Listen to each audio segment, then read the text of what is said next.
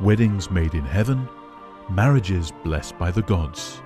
Since time immemorial, men and women have looked for that one true love that lasts for eternity. Up in these mountains in northeastern India, it is no different. 3 major tribal communities, the Garos, Khasis and Jaintias, inhabit this hilly strip of land called Meghalaya, which literally means the abode of clouds.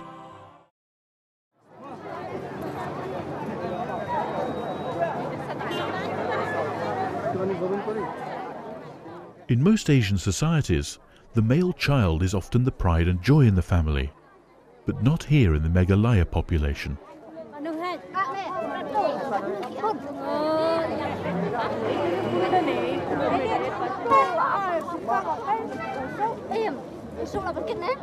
Daughters are more favoured. Nowhere is this appreciation of the women folk and their capabilities more evident than at this market.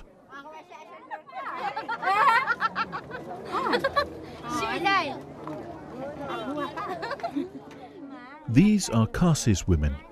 They belong to the same racial stock of Austro-Asian origin from the Far East. As a group, they call themselves the Matrilineal Tribe, which means 7 huts or families of 7 sisters.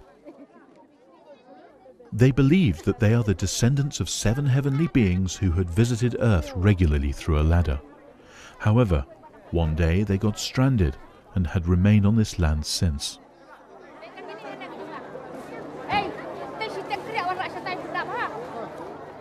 It is apparent in the Khasi society that women are the chief players at home and in business.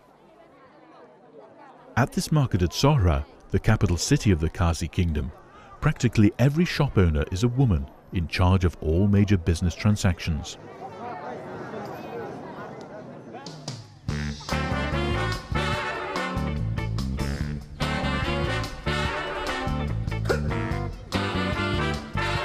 Good God! Come on!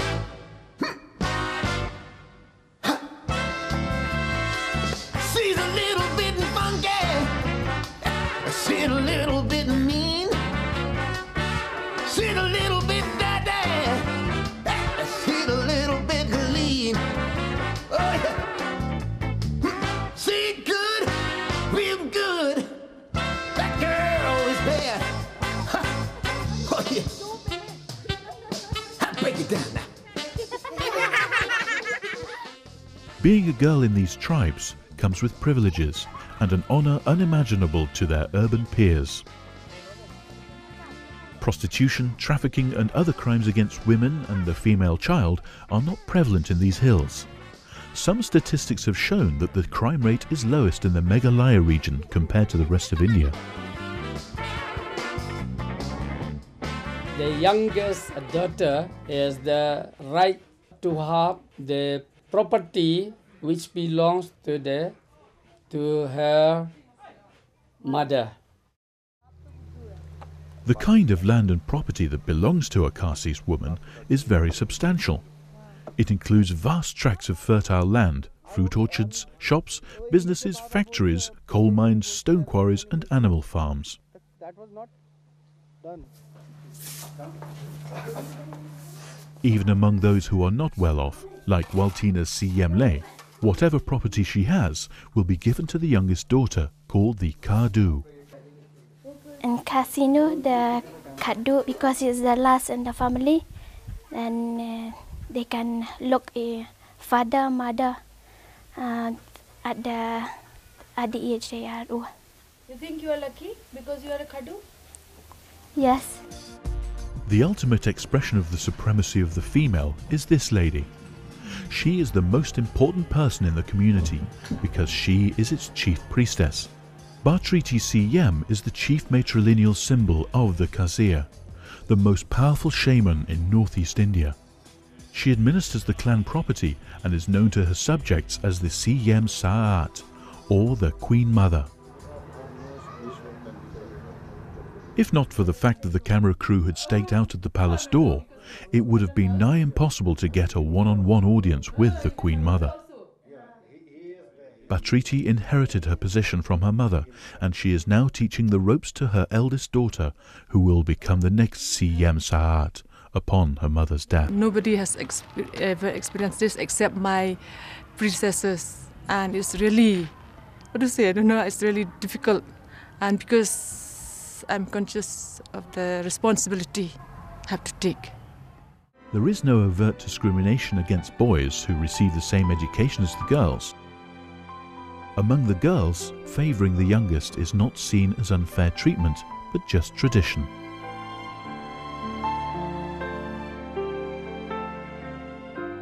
According to tradition, yes, she is the most important, but all the children have the same, the parents treat them alike. Not too far away from the Khasis tribe is the Jahintias, who also come from the same racial stock. They are among some of the better off tribes because of the rich mineral land they own. Most of them have mines and agricultural land. Due to their unique inheritance system, their wealth remains intact. The sole rights also remain with the youngest or the most favoured daughter in the family. There is no sibling jealousy, as the whole family respects the tradition. The Jahintias are also matrilineal, but unlike the Garos and Khasis, the line of power is distinctly carried on from mother to son. The Jahintia man has a lot more authority and influence than the Khasi man, because two households depend on him, one as a son, the other as a husband. As care home belongs to a traditional alma of priests, he carries a rod and a rope, which are sacred tools to ward off evil. On top of taking care of his family members, he also performs religious duties for the community. For care home, he has been successfully playing the dual role of being the head of two households ever since he was young. Traditionally, the Jahintia husbands practice a well-known custom, the night visitation marriage. In other words, he only gets to see his wife and children at night because he stays with his mother to take care of his sisters and their children. The journey from his mother's house to his wife's takes about 15 minutes. This unique custom stems from their beliefs that the woman has sacrificed enough, especially at childbirth. The ultimate compensation for her is to give her total respect. Jahintia men, like care home, would prefer to be cremated at their mother's homes. As much as his mother is being revered, his wife will be similarly treated by his own sons.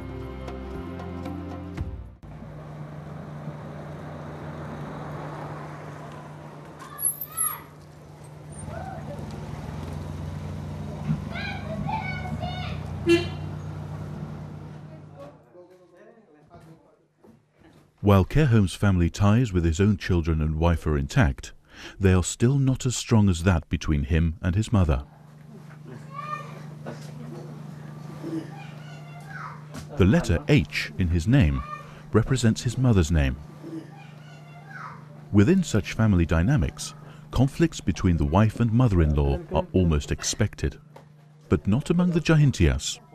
Care Home has 7 children, aged 4 to 12 years. He only gets to see them at night for a couple of hours before they go to bed. He doesn't have too much time to be involved in their education, but he is not too worried, because his brother-in-law, their uncle, performs that function for him. He, in turn, becomes the father figure for his nephews and nieces. An unusual practice that evolves because of the important role accorded to the mother.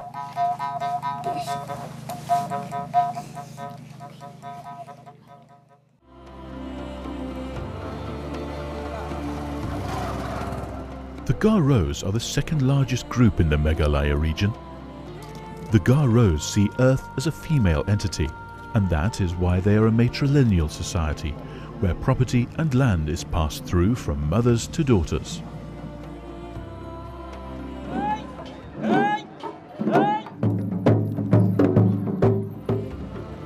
The The Garo children still carry the names of their mothers, a practice which started in the earlier days, when the women were left to preserve the family name should the men die in battle. Land and property are considered substantial wealth, and this is where the woman for once gets it all, without having to fight for it. It is her inalienable right to be the custodian of these valuable family assets.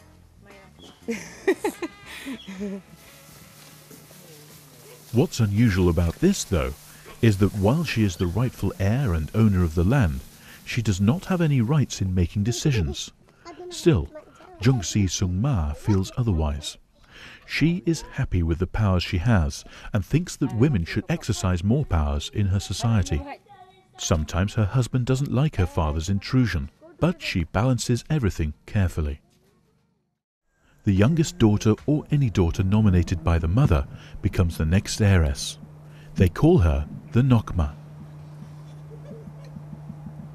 On top of inheriting property from the maternal side, she also acquires the assets earned by her husband. Her children are treated as assets, and she owns them as well. When she dies, her husband has no moral rights to stay in the house. However, this is an old custom which is rarely practiced today. It is not surprising that daughters are the preferred sex, because the sons are to leave home after marriage. Marriage is more often one of necessity, where the end game is to keep the wealth within the family. Whoever weds the heiress becomes the main trustee of the family wealth. He has to come to his bride's house to live and take care of his in-laws. There is a special name for the man, Nokrom. Tuspad Kemomain is one.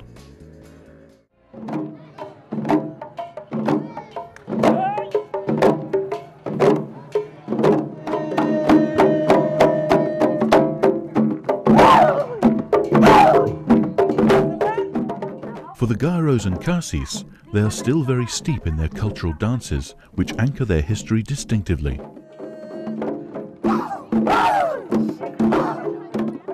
The age-old conflict between tradition and modernity is still being questioned among the young members. But there are no fixed answers, as they themselves have different views of what their tribe should be like in the future.